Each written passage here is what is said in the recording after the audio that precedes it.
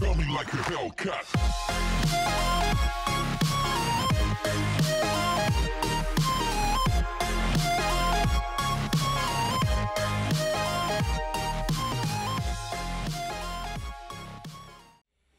Hey folks, welcome back to Tank Mechanic Simulator, and we got ourselves a T34-85 today. That is the later war model of the T34. This thing is in pretty poor condition, and right now we have, well, a Sherman turret on the turret ring, so we should probably put that back for now, at least.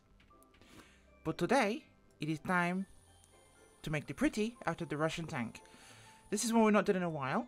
And I've not played a lot of Tank Mechanic Simulator. It's been something I kind of drift back into and out of every now and again, but I like to try and bring some of the new stuff that I've not done yet to you guys.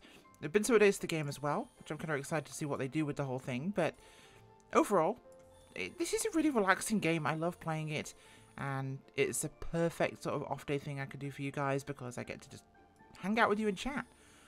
And tanks are kind of cool. You know, it always reminds me, whenever I play this, it's one of those games where I think, you know what, I should go back and play World of Tanks. And then never do. Because, I don't know, reasons. It always escapes me, but at some point I feel like I should. Oh, can we dust that in there? We can. Hey. Best betting those are repair only. So let's take those off. Out you come, out of fuel tanks. Oh, we have to get that off first. And then that. Okay, up on top for the derusting. Bit different to the older T34 model. Bigger turret, more crew, bigger gun, of course. Let's get that turret taken off just so we can get that taken care of. Any of these components inside that need cleaning up should make things relatively easy. We'd have to buy all the missing components, of course, for this one, because this is basically a Hulk. This thing is very dead. Barely even a tank. It's kind of just metal that happens to be tank-shaped. But the nice thing about the T-34s is they are stupid simple. I'm not even kidding, they are stupid simple inside. There's basically nothing in here, as you can tell. Let's set the engine hatch off. Right, what am I taking off first in here? That's the question. Oh, fuel tanks. Oh, not that. So we want to take off the air filters. Yep. Then we can take the radiators. Okay. No, you don't want to take that off first. I think those may all be components that are attached to the rest of it, so take off that. There we go. And we'll have the engine hoisted out, I think. So, whilst we just go here, we'll go to our tablet. We'll go to the tank parts shop. And of course, we're looking for the T34-85, which is this one. That's not the right button I wanted. I wanted to actually go up to the tank. I forgot how to do this. Analysis. Yeah, we'll buy the missing parts. 26,000. Not terrible. Kind of a 3.6 rockin' price. Nah, Chernobyl jokes. Never mind. Alright, let's get this engine cleaned up and ready for service in your beastie. I must say, I do enjoy this sometimes. It's a very calming game. Let's sand this down. Make everything pretty again. Well, as pretty as you can get a big block Russian engine. It is already very stripped down. Time to do the hull as well, because that needs doing.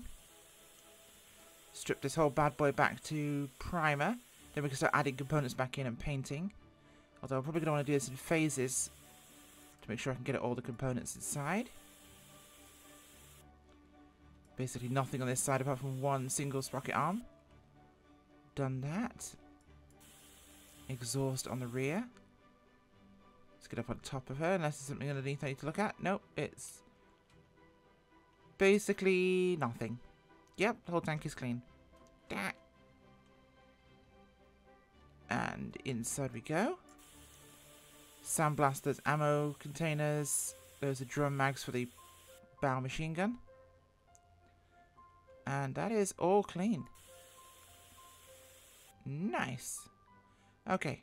Turret. Should be a quick job. Because apparently we blast the outside and it takes care of the inside. Get the turret ring, the cupola ring, the sight, and the hatch up there. That should be everything on the inside. Oh god, that got stuck. Oh, one little one there.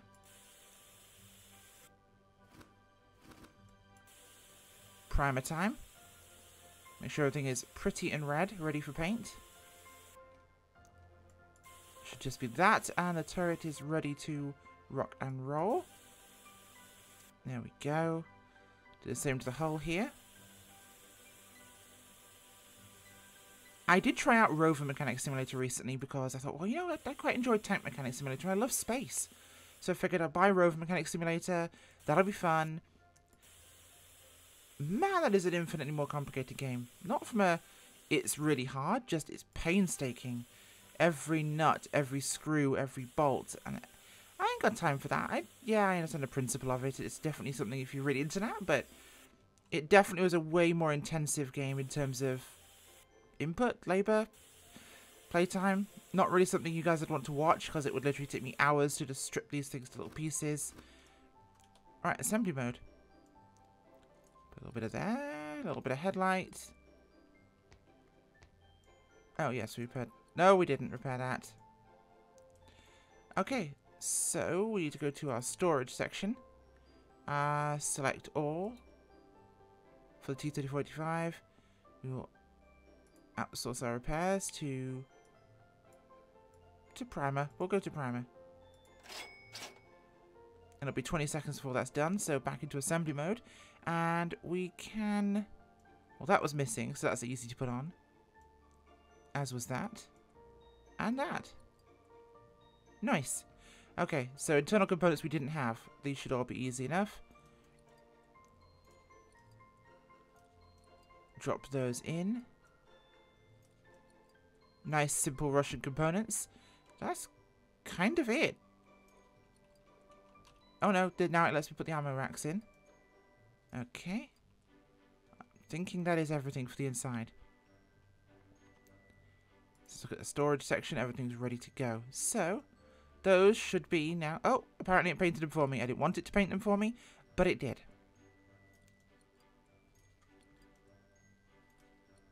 Okay, let's get these components back inside here.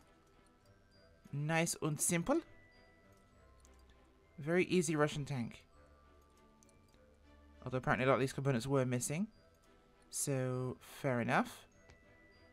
And I hate it when it does that where I can't quite see if I put everything back in yet. No, I can't. Damn you.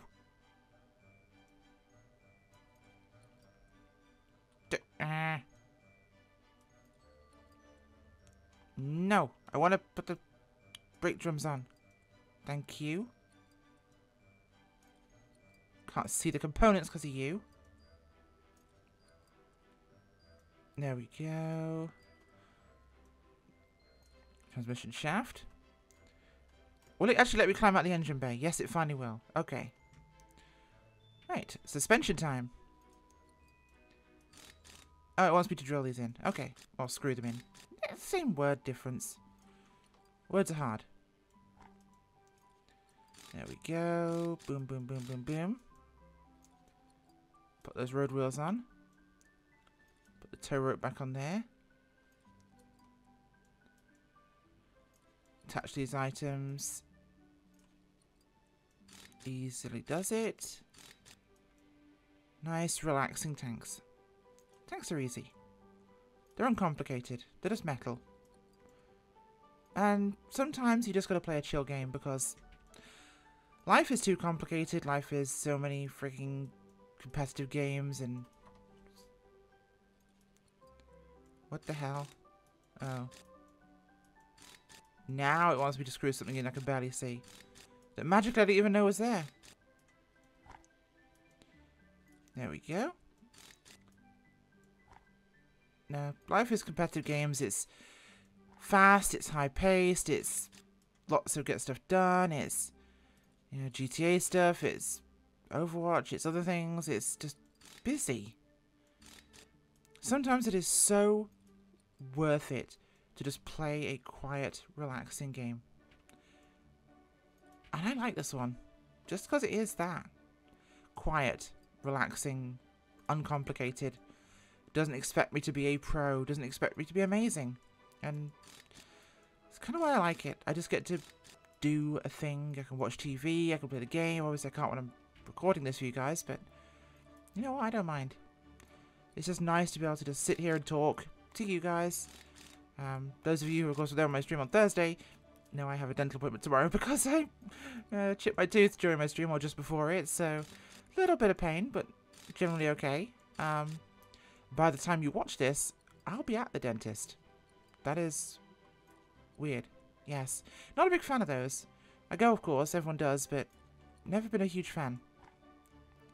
Teeth suck. Don't like dealing with them. Yeah. Some bad experiences when I was a kid, and I'm pretty sure it's universal. Everyone hates dentists. It's just one of those things, especially tooth pain is one of the nastiest things that ever existed in the face of humanity. Okay, that's the tracks back on now. And I may have goofed up putting the paint on here, but we'll do what we can. Okay.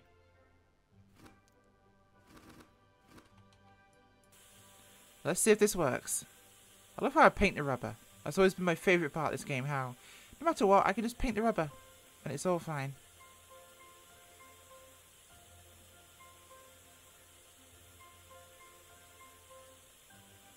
Now the question is, did I oof and miss the springs?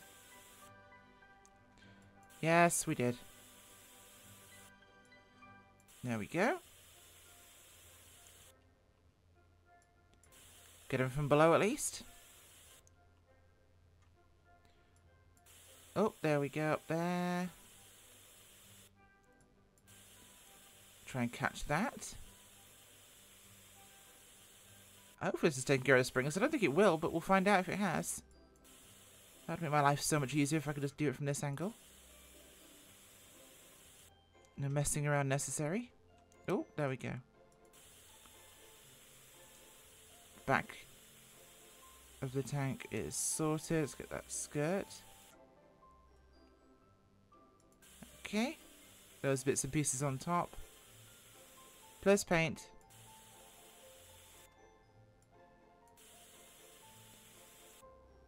You are not painted. But if I look in here... Why don't you paint? Seriously? You're meant to be something I'm meant to paint.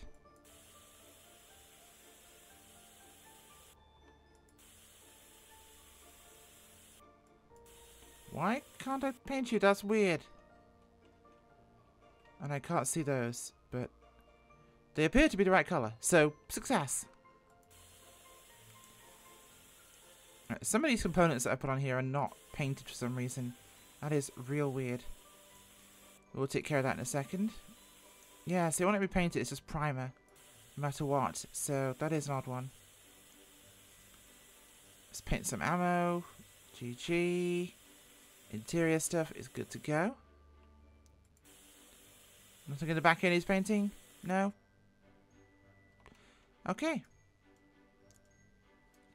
Guess I'm taking all your bits and pieces off because apparently you refuse to be painted and must go unpainted, which I've never had to deal with before. They just can't be stripped, I'm pretty sure. Okay.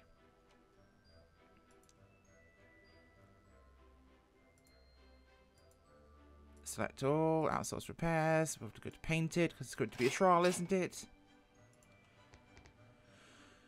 Right. Engine. I bought the parts. I swear to God, I literally bought missing parts for tank. Why no missing parts?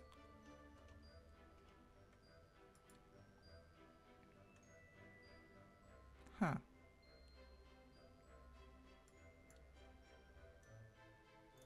Oh, now I have it. Apparently it was trying to paint the bits that aren't metal. Go figure.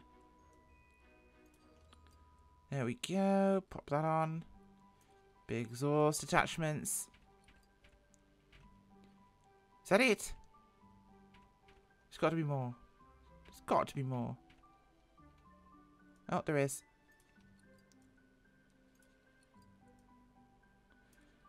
Oh, the engine's done. Well, fine then.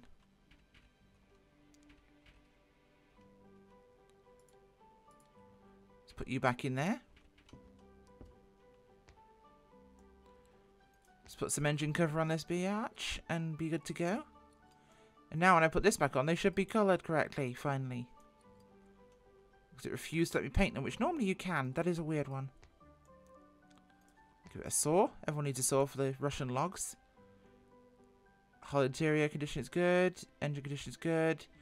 Exterior, interior, turret time. Right. Barrel. Probably put the gun breech in. That's probably a good start. Gunner's optics. The viewer. Loader seat. Another viewport. Air filters at the back of the turret. This can't be it. That seems way too uncomplicated. Even for a Russian tank. Oh, there's a seat there. So the sleeve for the mantlet. Antenna. Viewer. Commander's hatch. Exterior condition is good. Let's paint this thing. There we go.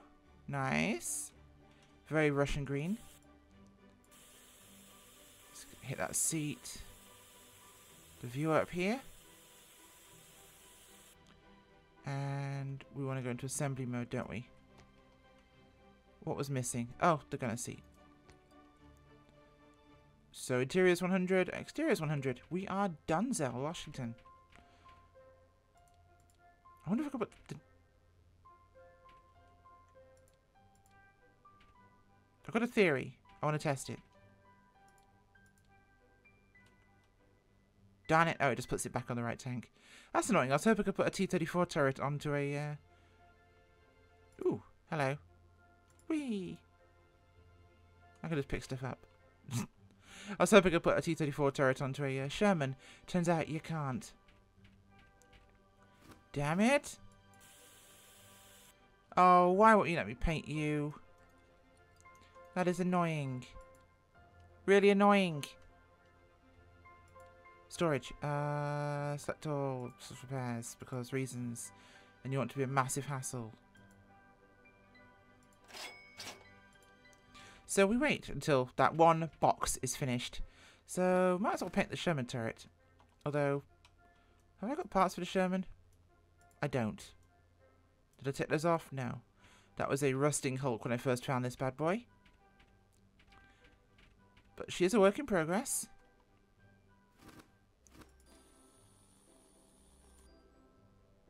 Oh, there we go. Yeah, an American work in progress that will hopefully at some point be a pretty tank to go in the little museum here, but yeah, you gotta start somewhere, right?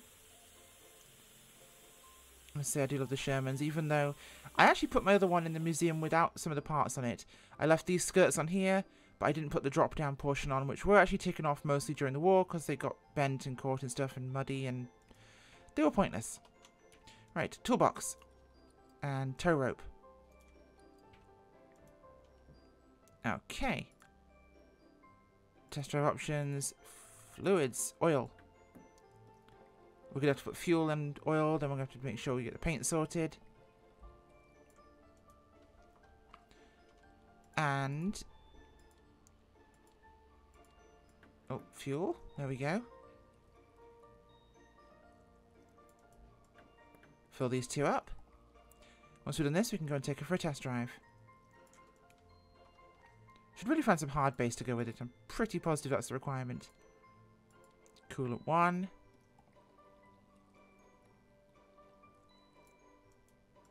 There we go. Nice. Right, move to the paint shop Paint room. Here we go.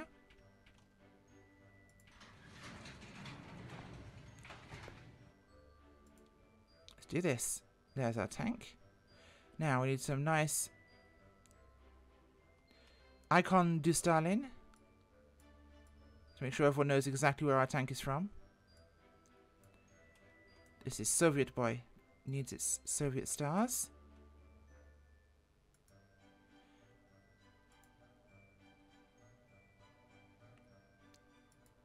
Yes, that is good. I like that. And camo. What should we do?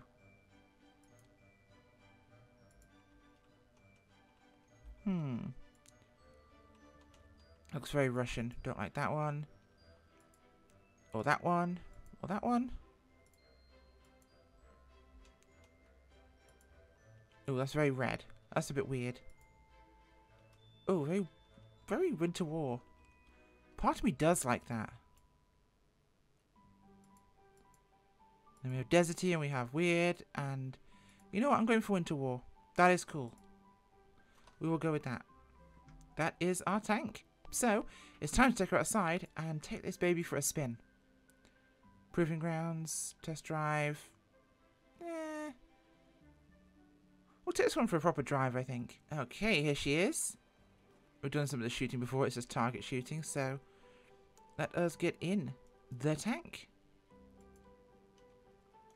Get inside. Driver. Oh, okay, there we go.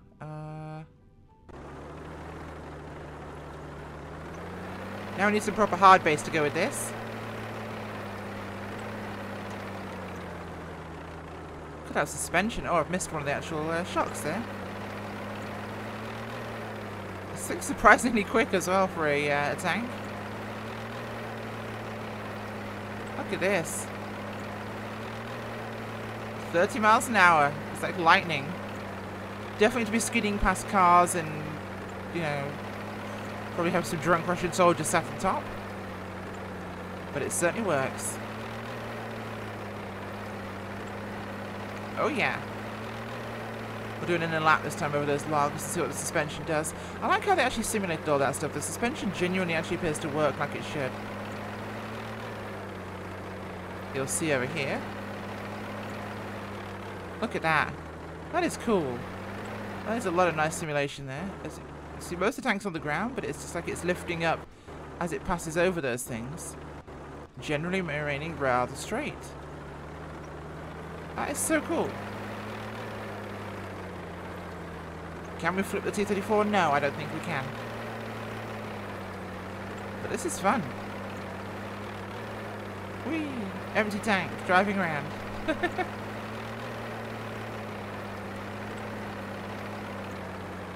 That is a blast. An absolute blast. How do I get out? Huh. Wait, can I shoot it from here? Aww. I can't. That makes me sad. Really sad. I get out. There we go. Well, the T34-85 was a lot of fun today. A nice little chill one. Don't forget to catch me streaming in a bit. That'll be a couple of hours from now. And I should be there, as long as there's been no major dental emergencies. Thanks. We'll see you then. Bye.